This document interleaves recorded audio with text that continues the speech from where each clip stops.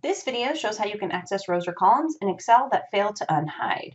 So first I want to talk about what the hide feature is really quickly. So anytime you're in an Excel spreadsheet and you have like rows and columns, you can hide them if you wanted to. And this is often used for, say in this example here, I wanted to share some information with staff about how our business is doing. And it doesn't really matter to them at this, for what we're specifically talking about, which customer actually bought the things. We're just talking about the items purchased. So I could right click on this column B where the columns are, and I could say hide.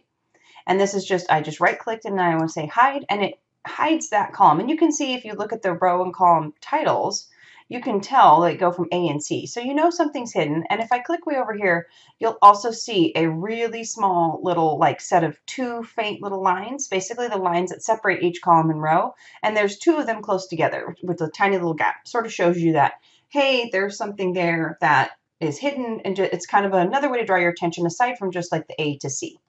And so then to undo this, you can either try to like hover right over that little space, or oftentimes what I do is I select before and after it. And there may be several, say there was, say D was also hidden and I wanted to go, I could select all of these. I could just select all of them. And then I could right click at the top again and say unhide, and that's going to come right back. Anything that would have been hidden within that set of columns or rows that I had selected would unhide. Unfortunately, sometimes it feels like this doesn't work. So I'm going to go over here where you can see that it goes from 11 to 13 and 13 to 15. And I have the exact same set of two little lines. And it doesn't have to do with the fact that these are rows versus columns. It's just I set it up that way so you could see the example.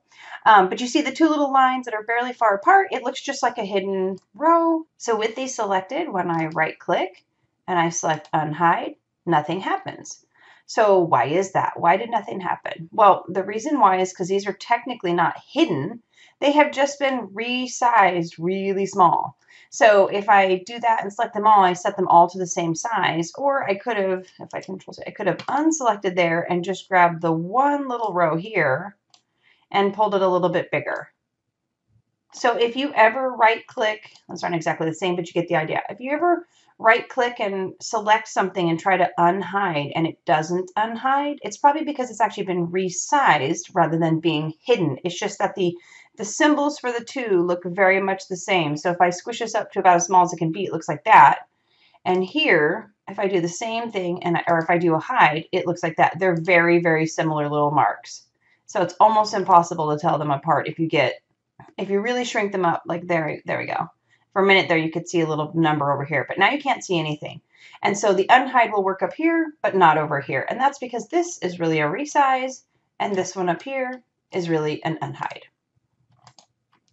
And that's how you can access rows or columns in Excel that failed to unhide.